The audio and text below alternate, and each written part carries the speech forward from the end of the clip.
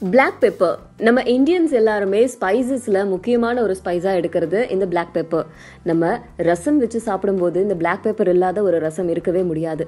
அப்படி இந்த Black pepperல என்னென்ன இருக்கு அப்படின்னு கேட்டா இதுல மினரல்ஸ் இருக்கு, மெக்னீசியம் இருக்கு, காப்பர் இருக்கு, மேங்கனீஸ் இருக்கு, கால்சியம், பாஸ்பரஸ்னு ஏகப்பட்டது இருக்கு.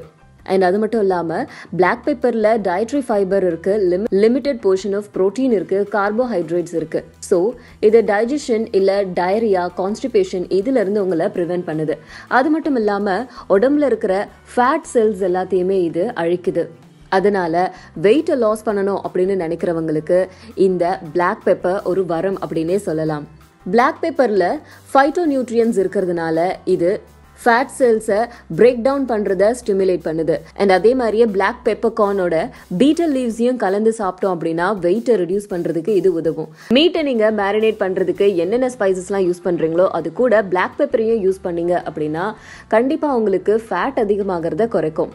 அதே மாதிரி பிளாக் பெப்பர் உங்களோட மெட்டபாலிசத்தை பூஸ்ட் பண்ணுது. ஆக்சிடேட்டிவ் ஸ்ட்ரெஸ், ஒபிசிட்டி இந்த மாதிரியான ப்ராப்ளம்ல இருந்தும் பிளாக் பெப்பர் உங்களை காப்பாத்துது. அதே மாதிரியே பிளாக் பெப்பர் நியூட்ரியன்ஸை ஃபாஸ்டா அப்சார்ப் பண்ணுது. இவ்வளோ நல்ல விஷயங்கள் இருக்கிற பிளாக் பெப்பரை நீங்க ஒழுங்கா சாப்பிடல, பொங்கல்ல இருந்து தூக்கி போட்டுடுறீங்க அப்படின்னா இவ்வளோ நல்ல விஷயங்களை நீங்க மிஸ் பண்றீங்கன்னு அர்த்தம்.